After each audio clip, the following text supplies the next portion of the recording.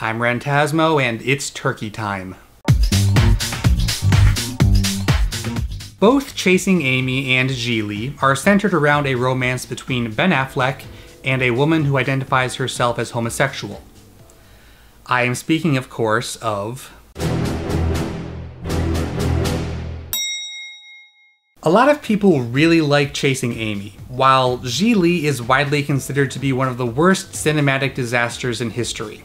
Personally, I'm not a big fan of either of them, but believe it or not, my issues have more to do with their execution than their premise. You may have heard of something called the Kinsey scale.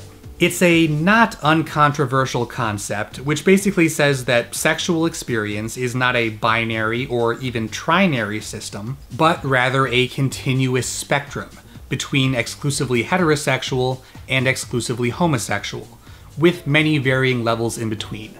The implications of the Kinsey scale are such that while words like lesbian, gay, bisexual, and straight are very useful for people describing their sexual orientations, at the end of the day they are just words, and they come with all of the limitations that entails. You've probably heard the phrase, "no one chooses to be gay," which is true. No one ever chooses to whom they're attracted. But when it comes to the words we use to describe our individual sexual orientations, in a way we do kind of choose those. Say, for example, that a person exists here on the Kinsey scale, almost but not quite at the very gay-most end of the spectrum. Is it accurate to describe them as bisexual, even though they're almost exclusively gay and might only be attracted to someone of the opposite sex once or twice in their lifetime? Or should they be labeled with a broader term, such as queer or homoflexible? Well, it's ultimately not our responsibility to decide that for them. It's up to them to choose an identifying word or words based on what they feel best describes them. That's not to say these identifications are never a tad suspect. My current counselor says you're a heterosexual with complications. And mind you, when someone identifies as gay or lesbian, it's usually not an invitation for people of the opposite sex to hit on them, and vice versa for straight people. There are also theories of sexual fluidity, which say that a person can have different sexual identities at different points in their lifetime, which for obvious reasons are extra controversial. But what I mean to say is that a romance between a self-identified gay person and someone of the opposite sex is not necessarily an utterly absurd concept in theory.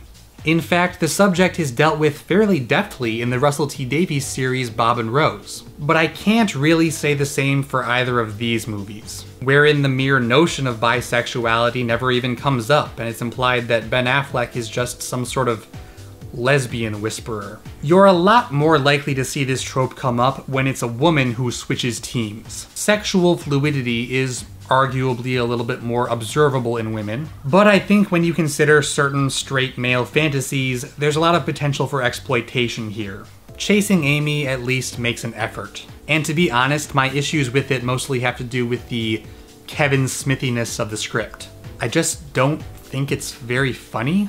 You f***ing tracer! Your mother's a tracer! And maybe it's a personal taste thing, but okay, Kevin, we get it. You like comic books and hockey and Star Wars. And yes, it's a product of its time, but it's pretty embarrassing to think that adults in 1997 really needed to hear this whole idiot's guide to lesbianism conversation. Why girls? Why men? Girls feel right. Well, that's how I feel. You know, I've never really been attracted to men. Oh, that's what lesbians are. Aren't you really good friends with a gay guy, Ben Affleck?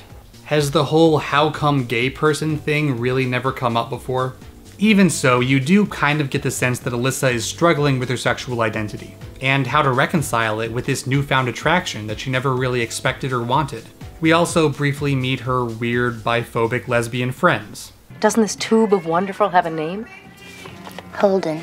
Sean!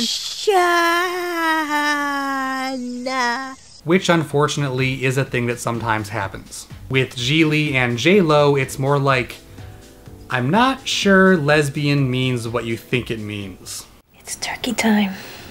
Huh? Gobble, gobble.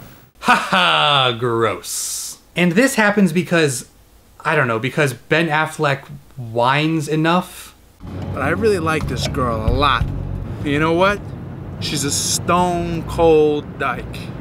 A f***ing untouchable, unhavable, unattainable brick wall f***ing Dykosaurus rexi. Enchanté! Oh, Ben, you had me at Dykosaurus. This movie really is as bad as you've heard, and not in a way that's entertaining. It just makes you feel bad for the actors. I have to go with the Baywatch. And yes, that is the guy from The New Normal. In conclusion, watch Bob and Rose. The genders are switched, but in terms of characterization and being written well, it's a good example of this type of story done right. Because I think most types of stories can be done right. Even the ones with Ben Affleck.